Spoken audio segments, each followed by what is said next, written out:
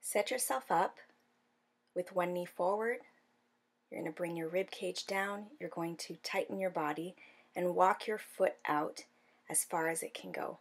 You're going to bring your hand to the ground if that's possible. If not, raise it up on a yoga block. Press your knee into your arm for your first PAIL contraction, ramping up over the first 5 seconds and holding for the last 10 seconds. Make sure you don't have tension in your neck, but that you're remaining long in the torso. Relax and press your knee back for your rail contraction. Again, ramping up over the first 5 seconds, holding for the remaining 10 seconds.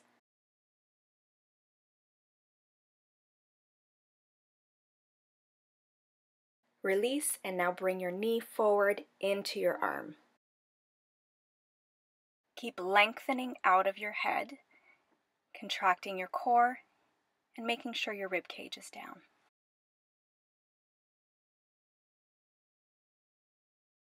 For your second rail, push your knee back. Keep pushing that knee back all the way to the end of the hold.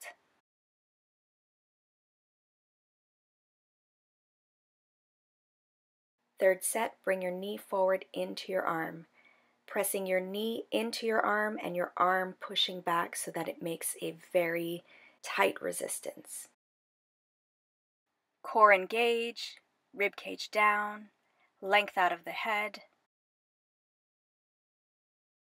Last one on this side, pressing your knee back, getting to your maximum contraction.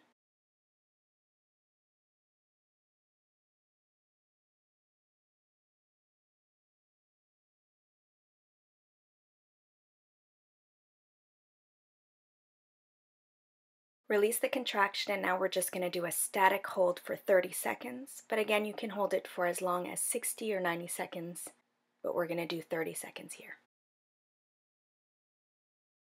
There's no contraction during that static stretch. You want to really think about lengthening your muscles and really relaxing, but still finding length in your torso so you're not just collapsing into the stretch.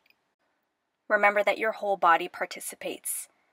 Just like if you were going to do a squat, you're not going to just flop over your upper body, so we want to train it to be in a good posture at all times. And release that, and we're going to do the other side.